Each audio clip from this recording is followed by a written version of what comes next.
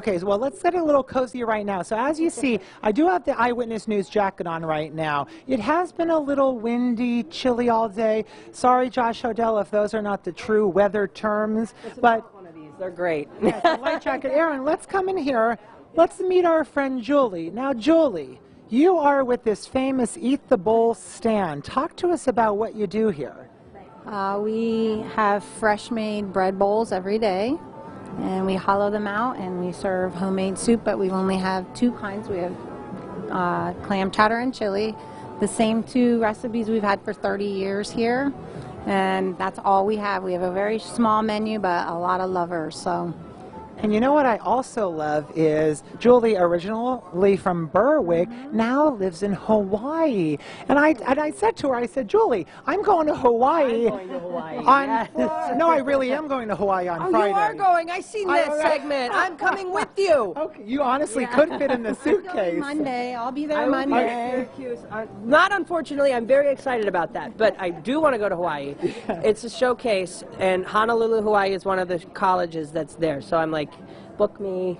Yes. All American Idol filmed in Hawaii this past May. Yeah. I love this. Okay, so can we warm up a little bit on this chillier day? Can we make a bread bowl? Sure. Let me show you how we do this. So actually our famous is Wicked Wahine. So it's half and half. So if you can't decide, that's our house special. So we start with the bread bowl. Well, I can decide, and that's the one that I would decide. Okay, so we come over to here, and let me see here. Okay, we do a scoop of chili. Now, is this store-bought chili? Absolutely not. No. Would you like to look at our hands? We are full of blisters from stirring and making and cutting. We put a layer of cheese in there. Then we go over to here. And this is the clam chowder. The clam chowder. It goes on top like this. Close the lid. And we have a Wicked Wahine. That means a wicked woman in Hawaiian. Well, Julie, you are a wicked woman right here at the Bloomsburg Fair. I love it. Now, before we have Aaron leave here, I think you have a whole stand here that a lot of people have autographed. You want him to sign it? He can sign right there. I would be happy to do it. Use the red. It's really... Okay, use the red one. All right. The red big pens. I like it. Julie, as Aaron is signing that, what does it mean for you all to be able to have this stand here at the fair?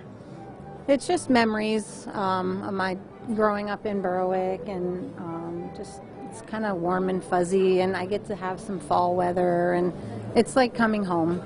It's a homecoming, so we really enjoy it. It's hard work, but we really enjoy it. Absolutely. Well, you're making a lot of people smile. Aaron, anything on the horizon for you in the coming weeks, months, in terms of where we can get some of your music? Well, there will be new music coming out. I don't know when, but it's in the process. But I will be. My next stop is Penn State in Altoona. So, but you can check my website, Aaron Kelly Official. I'm on all the social media, so check that out. And also download my song on Spotify. Last thing I would say, make sure we get that in there. Actually, you guys debuted it on your show, PA Live.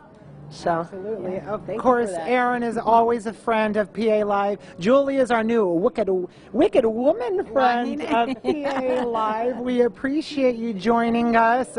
Is Aaron able to try that soup? Oh, that went to a customer. We sold it, yeah. That was wicked of you. I'm so sorry, but first come, first serve, and they were there. So. Copy that. Rachel, so much fun. I don't know if one of these bread bowls will travel, but maybe I'll be bringing one home for you. You all stick around at home. More with PA Live when we return.